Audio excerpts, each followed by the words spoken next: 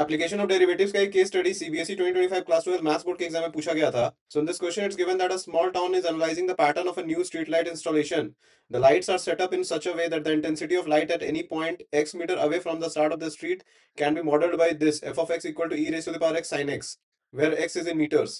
So based on the above, answer the following. So find the interval for which f of x is increasing or decreasing and x belongs to 0 to pi. So this limit is very important because our answer should come in this particular limit. For the first question, f of x is given to us as e raised to the power x sin x. To figure out the increasing or decreasing range, we need to differentiate it.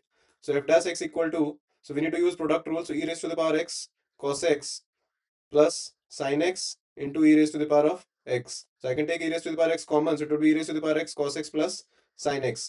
Now to figure out the critical point, we need to equate this f dash x to 0, which means e raised to the power x cos x plus sin x is equal to 0. तो ये तो 0 कभी भी नहीं हो सकता है. So that means this particular thing will be 0. So cos x plus sin x is equal to 0, which means tan x equal to -1.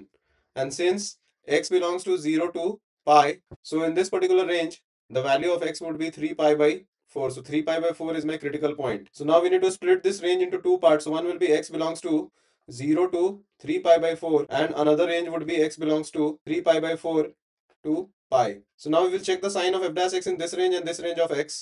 So f dash x is e raised to the power x cos x plus sin x. So in this range, let's put x equal to pi by 2 here. So if you put x equal to pi by 2 here, it will come greater than 0. So in this range, f dash x is greater than 0, and in this range f dash x would be less than 0, which means in x belonging to 0 to 3 by 4 function is increasing and x belonging to 3 pi by 4 to pi function is decreasing.